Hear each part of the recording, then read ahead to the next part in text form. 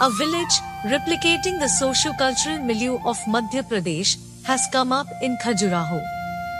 The village has been set up as Adivasi folk arts and state museum called Adivart. The village named Adivart has 12 traditional houses. Spread over an area of 3.5 acres, the village has 7 traditional houses of 7 major tribal communities being Korku, Baga, Gond, Saharia, Bharia and Kol. In addition, there are houses found in states' 5 regions Bundelkhand, Nimar, Malwa, Baghelkhand and Chambal. The village's construction began in February last year, on which 7 crore rupees have been spent.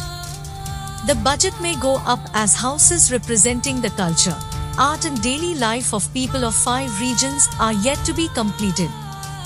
Utensils, cooking stores, furniture fixtures, knives, sickles, plough, axe, spade used by communities are on display at houses.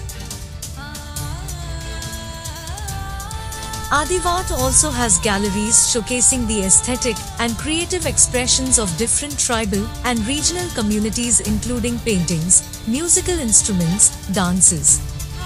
A 40 feet by 190 feet painting in Gond style, depicting Narmada Yatra, also forms part of museum. Padma Shri Gond artist Durga Bai has made the wood carving work. The museum will also have a space where the artists from the different tribes and regions will be able to work year-round and give live demonstration of their art and culture.